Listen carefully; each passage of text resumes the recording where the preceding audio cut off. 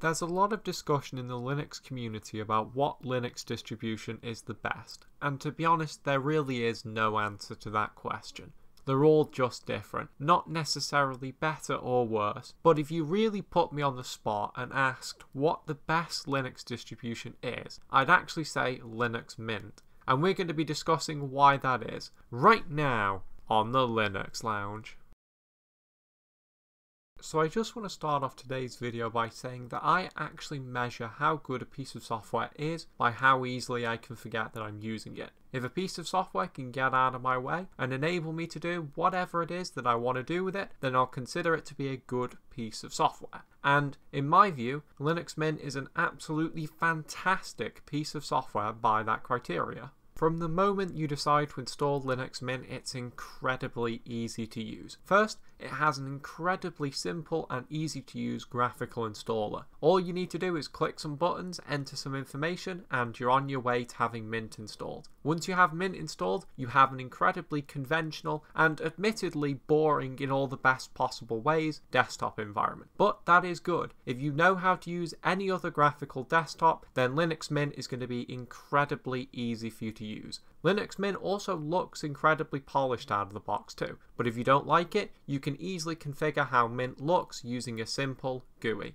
As well as that, Linux Mint has a lot of incredibly useful tools and applications out of the box, but not so many that it's bloated. For those reasons, I think that the out-of-the-box experience of Linux Mint is among the best that you will find in the Linux world. But my reasons for thinking that Mint is the best distribution go deeper than that. Once you actually want to start getting work done, then Mint is pretty amazing there too. It has a really nice and friendly graphical software center where you can download all the applications that you need, and if you don't know what you're looking for, it's fairly easy to discover new software too. In addition to that, Linux Mint is based on Ubuntu, so you can expect that once you start getting work done, everything is going to be rock solid and will just work. But if you need even more stability than that, Mint also has a Debian edition, and although it'll probably have older package versions, it will be among the most stable Linux distributions out there. Overall, I think that Linux Mint is just a really nice distribution to get work done on, and I have no doubt that if you use Linux Mint, you probably won't have any problems while using it.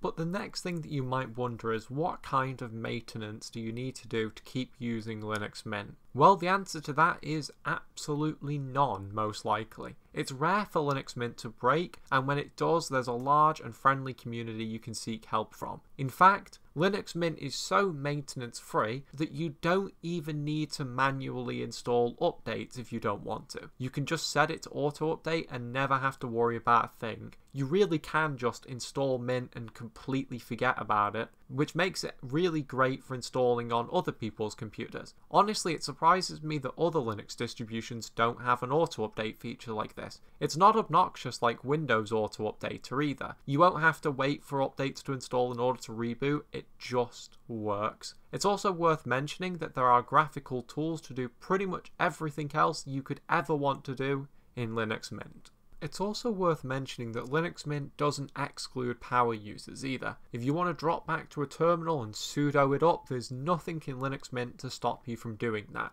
In addition, Linux Mint's default desktop environment, Cinnamon, is actually surprisingly configurable for power users, while also being easy to use for people who aren't power users. But if you decide that you don't like Cinnamon, Linux Mint does also have an XFCE and Mate edition if you prefer one of those desktops, or you can still install pretty much whatever desktop environment you want on any version of Linux Mint.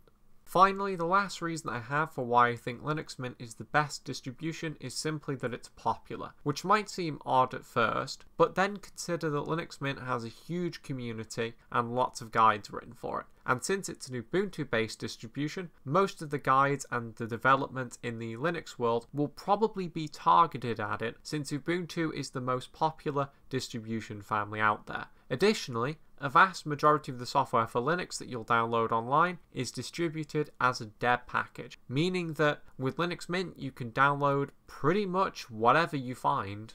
So in conclusion, that's why I think that Linux Mint is the best Linux distribution. It enables the user to just get on with whatever they're using their computer for without excluding power users. I honestly believe that Linux Mint just works more than any other Linux distribution. Now, I know that a lot of what I've said in today's video applies to other Linux distributions too, but I still think that Linux Mint has the edge, and it is easily the most set it and forget it operating system that's currently available. But of course, you are always free to disagree with me. But even if you do, I still thank you for watching, and I will see you in the next video.